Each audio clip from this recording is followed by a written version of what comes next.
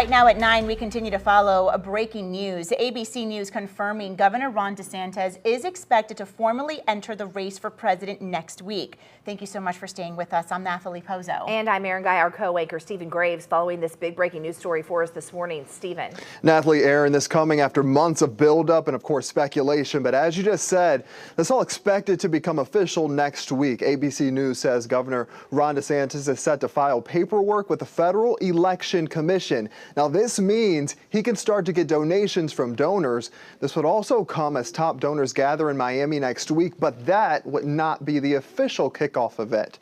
Sources say a formal campaign launch would likely come the week of Memorial Day.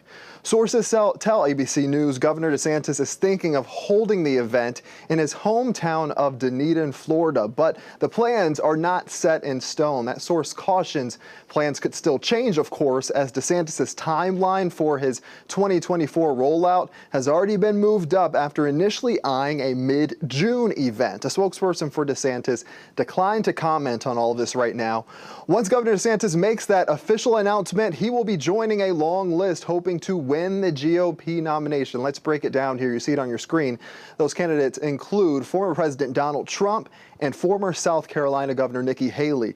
On the other side of the aisle, there are already two candidates challenging President Joe Biden. Democratic nominees include Marianne Williamson and Robert F. Kennedy Jr.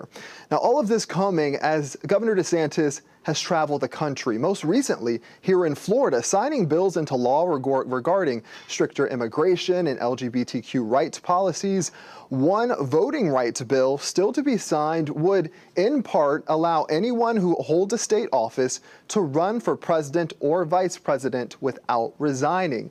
Democrats call it an attempt to pave the way for DeSantis to run in 2024. Supporters of it, though, say it's just more of a clarification to a state law. Of course, we will stay on top of all of this developing news and bring the latest as we get it. In studio, Stephen Graves, WPBF 25 News.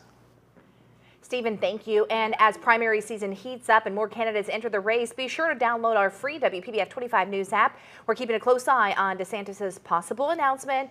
And of course, we'll keep you updated with the latest information both on air and on